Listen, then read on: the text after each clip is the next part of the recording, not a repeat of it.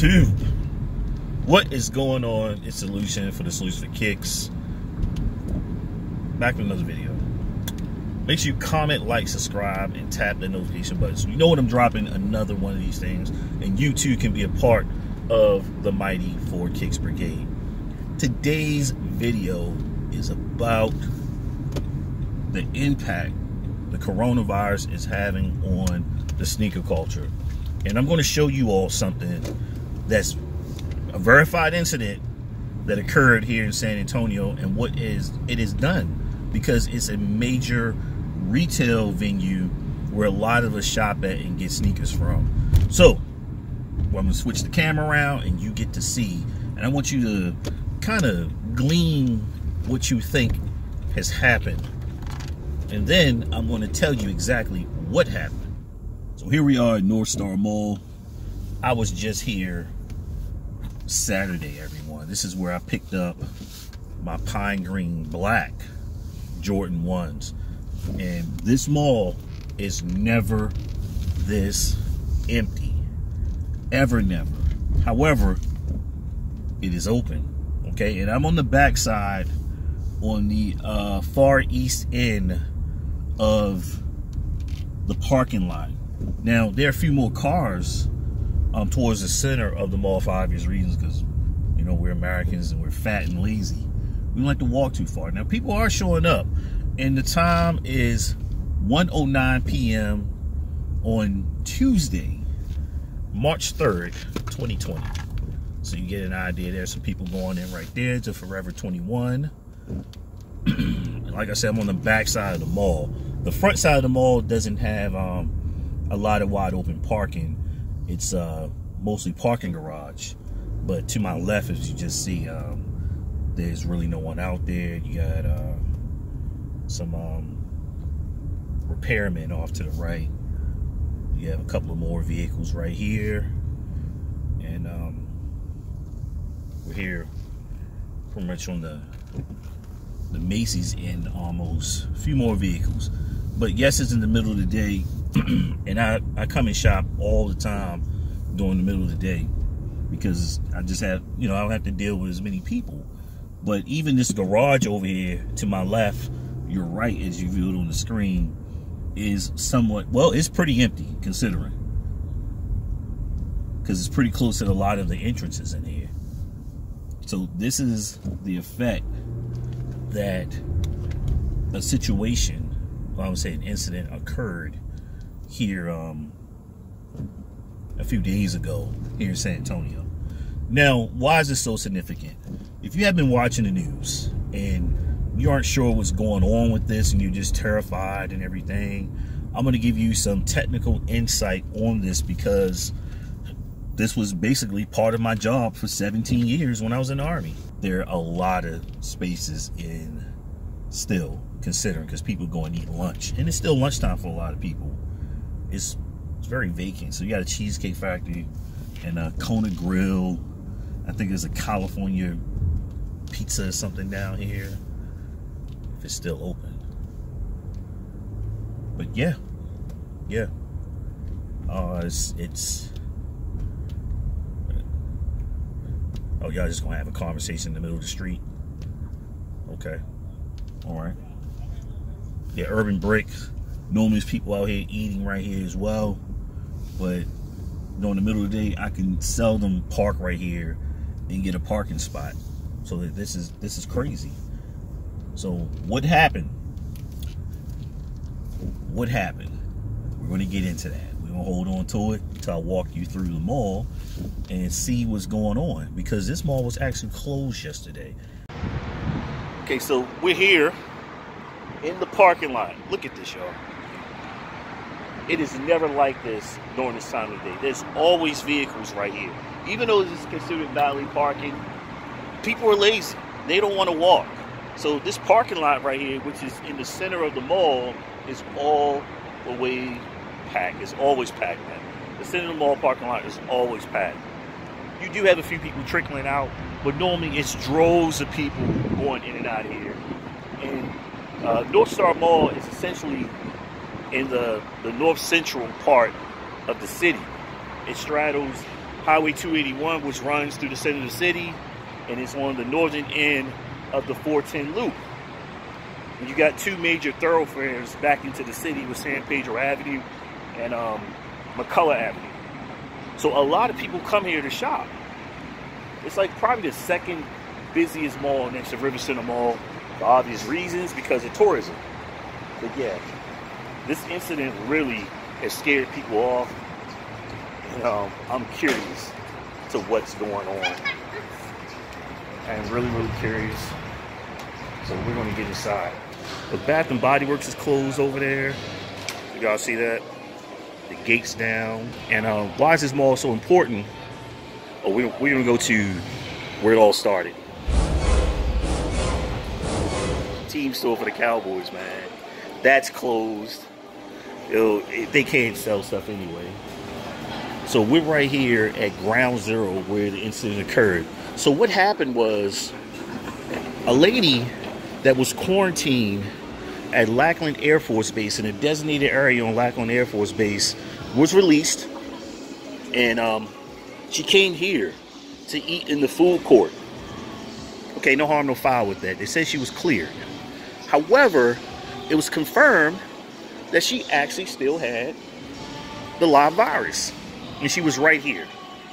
Imagine the things that she touched, the people she might have came in contact with, just getting into this massive venue and the sheer number of people who come through here every day. So you got Foot Locker over here, and you got Kids Foot Locker to the left. But right here, she sat right here and ate. I don't know where she ate, that's irrelevant. The mere fact was that she was here. And the story goes, they believe they made a mistake. So when you're dealing with something like this, you do 3 levels of confirmation. That's what we did. 3 levels of confirmation. Okay? Because you don't want any false positives. You know what that means? All right, so we're here. Yes. These are here. All right, so one of the things that people don't pay attention to, if you look at a can of Lysol, it says effective against coronavirus. So it's not new, okay? It's not new. It's just that strains occur, mutations occur.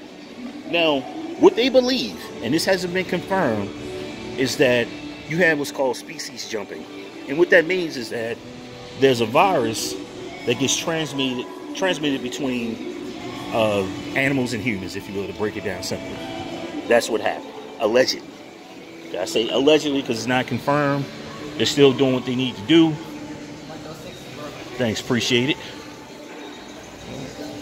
So look, everybody's hurting financially because of this. Okay, you got mall security putting out notices and things like that. And I really believe a lot of stores made the decision to, you know, shutter their doors. All right, you got New York and Company right here. They're saying they will remain closed. Sorry for the inconvenience. I don't blame them. People don't know enough. You know, it's you're going to be inconvenienced. Okay, that's just how it is. That's how it is. It's okay. And some stores, you know, decided to open, you know, as you can see. But a major store like Bath and Body Works, they're closed. All right. My man has his breathing apparatus right there, his Lysol and disinfectant and all that stuff. They're just wiping down things. Okay. But like I said, you better do your research, because it's people walking around with masks.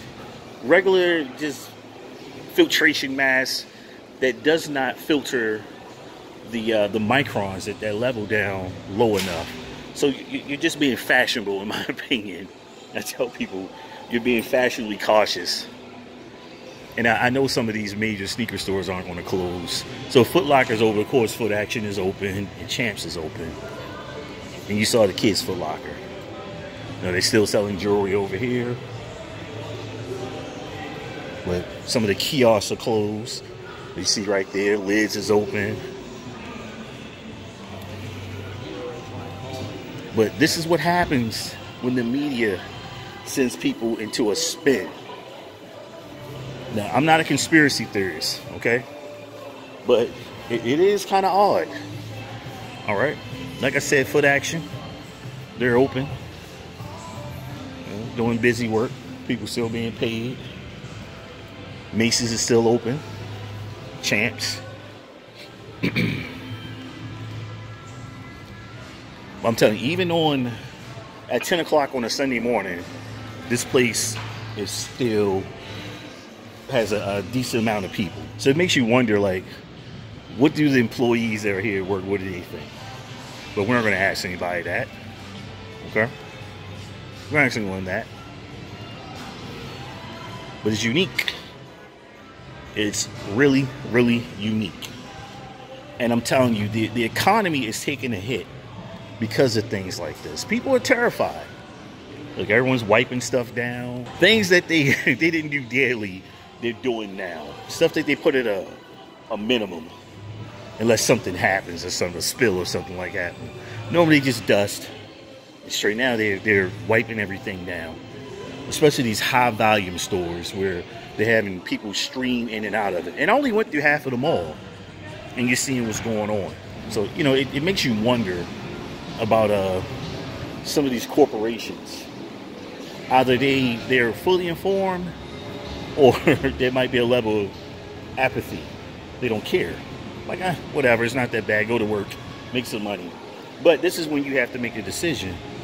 The overhead that you're spending to keep your storefront open will exceed the profits that you possibly could make on a day like this. So that's what's going on here. Forever 21 is open.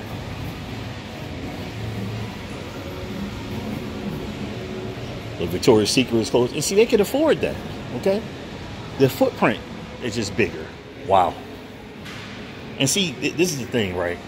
Some of the businesses that when you come in direct contact with people, you probably want to think about that, okay? You probably want to think about that. Like, should you be doing this if you got to come in direct contact with people?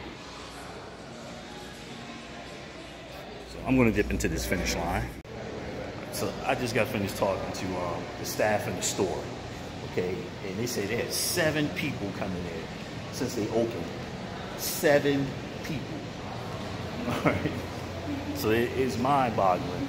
But like I said, if you're concerned and one of your storefronts deal with the direct contact with the employee, well, between employee, you know, a potential consumer, then yeah, you might want to consider it's not the risk. You have items that are going to be touched quite a bit. You know, make that decision. You know, there's completely nothing wrong with that. Just keep them safe. If you don't know, you don't know. And when you don't know, you lean towards the worst case scenario. That's what I tell you. The worst thing you could do is watch the news and watch one source. The moment you don't challenge the information that you're being programmed to is the moment that you fall victim to the fear and panic. I said, now I'm not saying disavow it, because currently, you know, clearly there's something going on. But you have to go to more sources to become better informed, because the media works on sensationalism and fear and panic and you being ignorant. And their thing is, we're going to put you in the know because you're ignorant, but we're going to give you our slant. So that's what's going on here.